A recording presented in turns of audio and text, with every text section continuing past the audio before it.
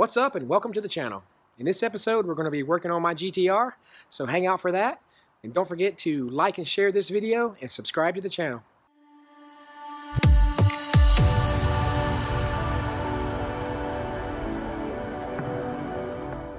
So we got to get all this stuff out from underneath the GTR so I can get the gas tank out and get this thing set on the rotisserie.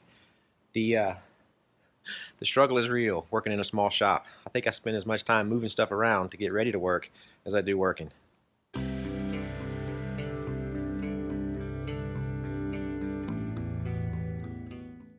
Alright, so it looks like what I've got to do to get this tank out, looks like there's two nuts here and there's two nuts here.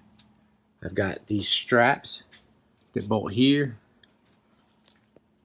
and here on both sides, and I've got to get these hoses disconnected from the tank, and I should be able to drop this. I don't think there's any fuel in this thing, so it shouldn't be very heavy. So once I get all the bolts out, I should be able to just take it out by myself, hopefully.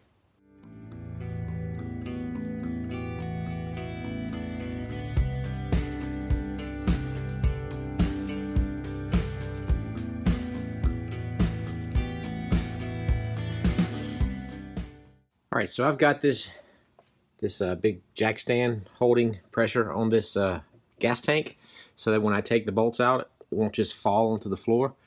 I'll be able to kind of stabilize it with my hand and then spin this little thing and let it down. I've got everything disconnected, I think, except for the top fuel lines and this hose here. Now, I took all the bolts out of this, the fuel neck.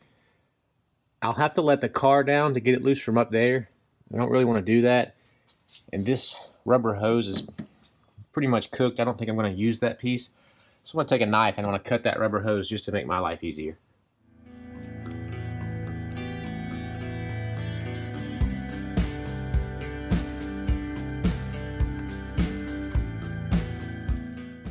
These fuel lines run up through this little hole here and go to the top of the tank. They're attached to the top of the tank, but this fuel line is pretty much hanging there, so I think the whole fuel line will come down with the tank. That's the plan anyways. Alright, so now all that's left that's holding this thing in are the straps. And there's a bolt here. There's a bolt right there. So, and that's on both sides of the tank. So we're going to get those straps off and hopefully ease this thing down.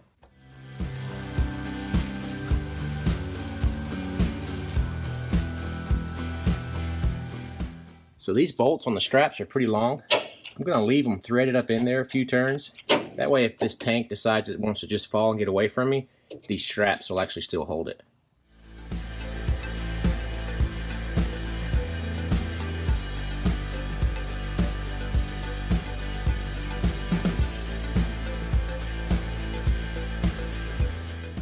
So this tank is, I think it still has some fuel in it.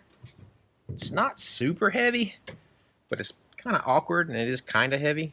Not so much concerned with hurting the fuel tank because I'm not going to be using this one. If I were to drop it, it wouldn't be a big deal. My concern is that I'm going to jar the car while I'm wrestling this off and maybe jostle the car off the lift, and yeah, that would be bad. So let's go get my dad and get him to put some hands on this thing and we'll get this thing out.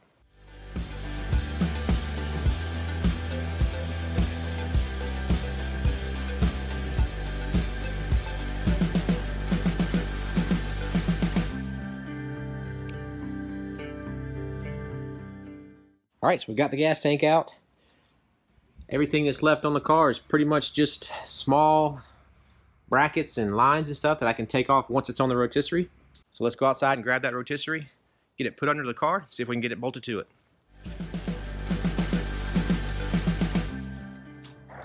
Alright, let's get this thing inside.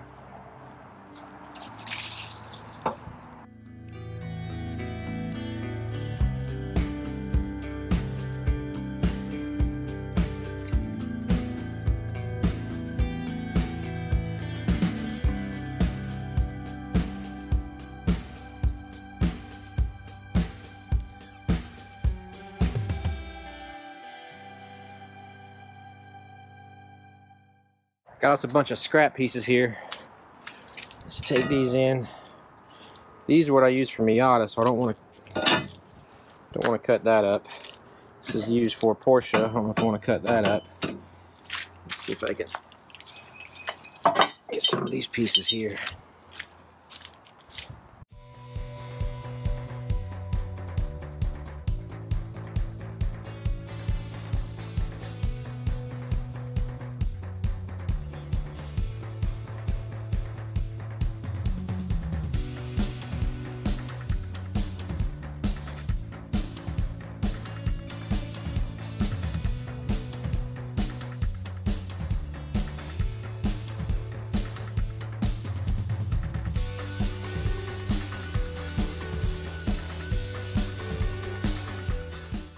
Alright, so we've got this L bracket on the rotisserie, and we're going to build a bracket off of it. It's going to attach to this. This is going to bolt in where the reinforcement bolts. And then in here, we're going to take a small piece like this, drill a hole all the way through it, where it'll slide up onto where the cradle bolts up, and then it'll attach to the piece just like this. Let me show you. Basically square it up like that, and we'll weld it to there, and that should give this enough stability in the rear to hold everything up.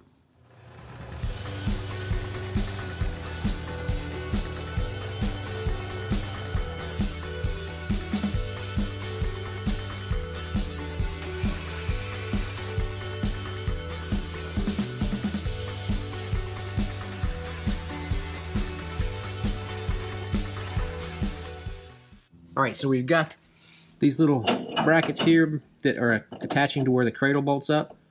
Got those in place. We're going to be welding along the seams here. Now we can start working on building the bracket coming off here to attach to the car there.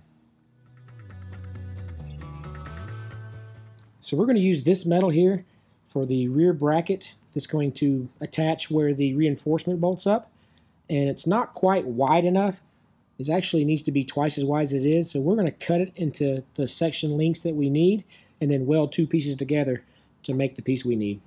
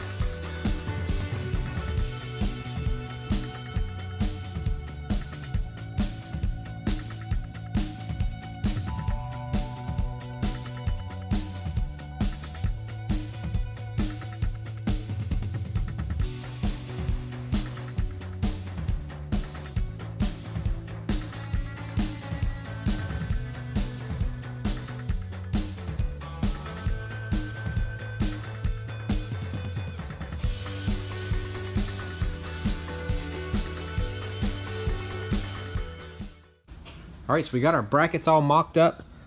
Everything's ground off. I think we're ready to start tack welding this thing together.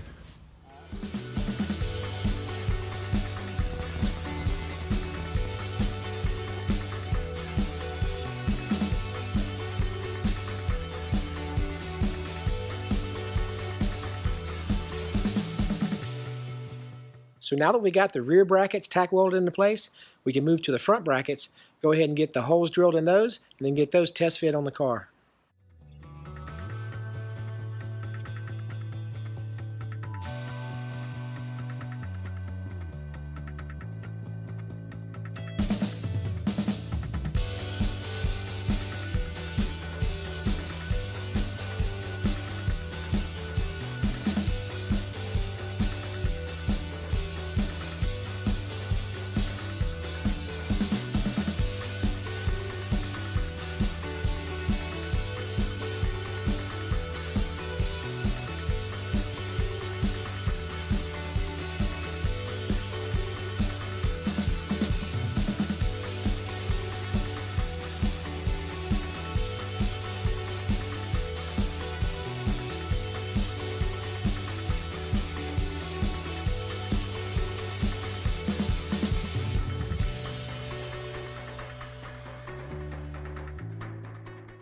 All right, so we got the L brackets on the front, and we're catching the pickup here for the cradle mount. And there's another cradle mount in the back that we're coming off of. And we're going to weld right here. We're going to tack it in. And on the other side, we're going to box all this in and put some gussets to help give it some strength. We're going to do the same thing on this side.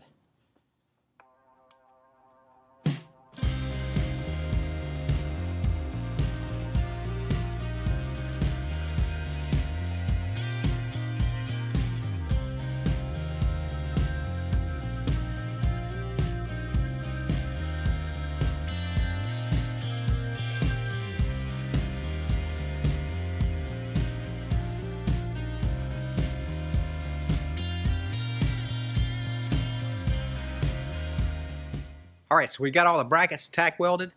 We're going to pull all the brackets back off the rotisserie and off of the car, and then we'll break out the Lincoln welder, our bigger welder, and weld all this stuff up and start adding some gussets. And then we'll put everything back on, and we should be able to let the weight of the car on the rotisserie and make sure everything spins right.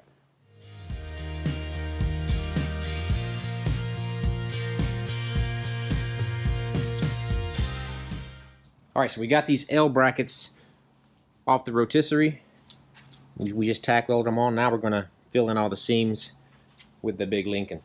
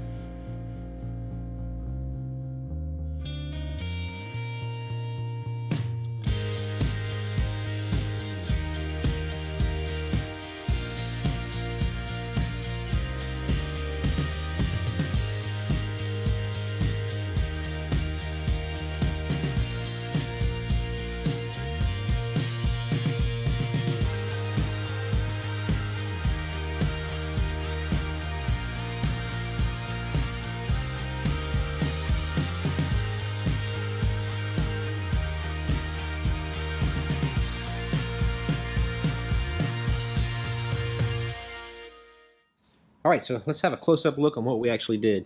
We put these little brackets here to kind of reinforce this bracket. We put a little gusset here.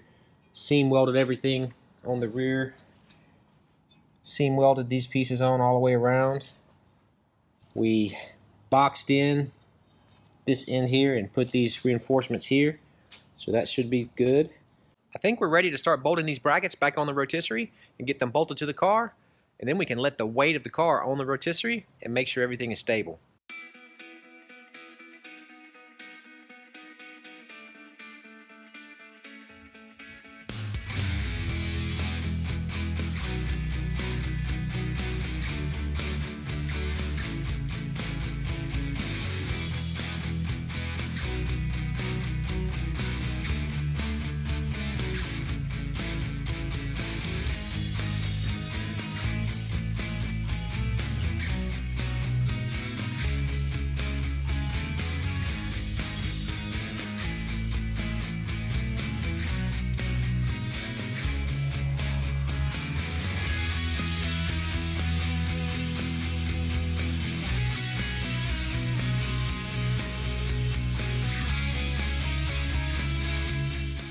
Alright, so we got this thing all bolted together.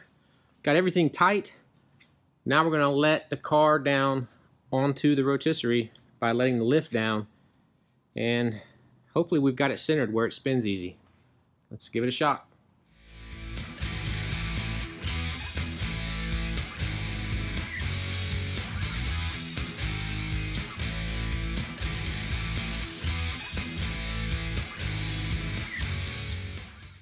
Alright, so we got this thing under its own weight. Nothing's really bending. Everything seems to be really stable. We've got the legs of the lift out of the way. We're going to try to rotate it and see if we've got it centered well enough where it's not top heavy or anything. So let's see if this thing spins.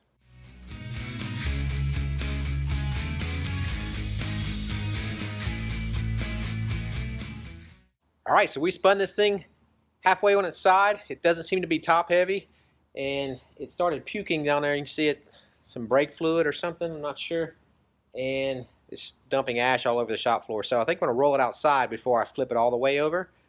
But in the meantime, I can go ahead and get all these brackets and get the brake lines the rest of the way taken off, and I'm going to get a wire wheel and start cleaning off some of this burn up seam sealer. We also put, since this leg is so short sticking out of here, these bolts have a tendency to kind of work their way a little bit loose throughout the process of getting it blasted and painted. We always try to keep these, checking them and keeping them snugged up.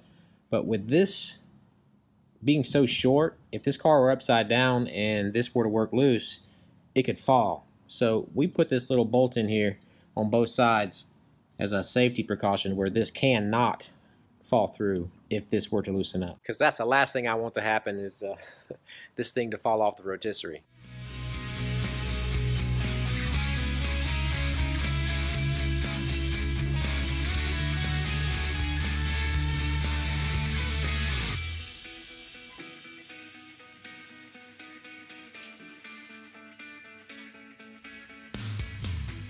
So with it being on the rotisserie, it makes it real easy to get to the bottom side, get everything cleaned up on the bottom, and then when he's blasting it, it'll be able to access and blast it really well.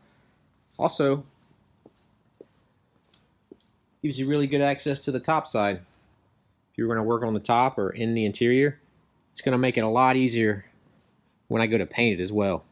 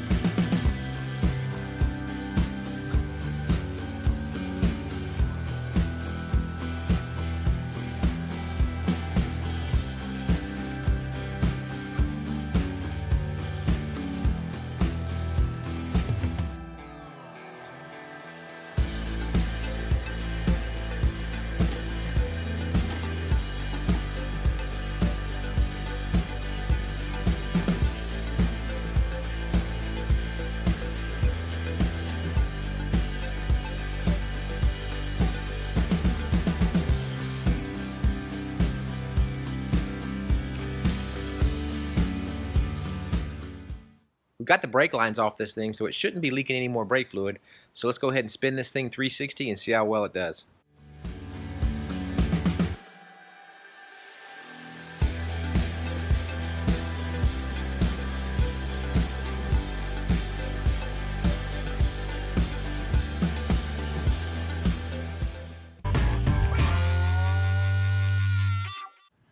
Most people work just hard enough not to get fired and get paid just enough not to quit.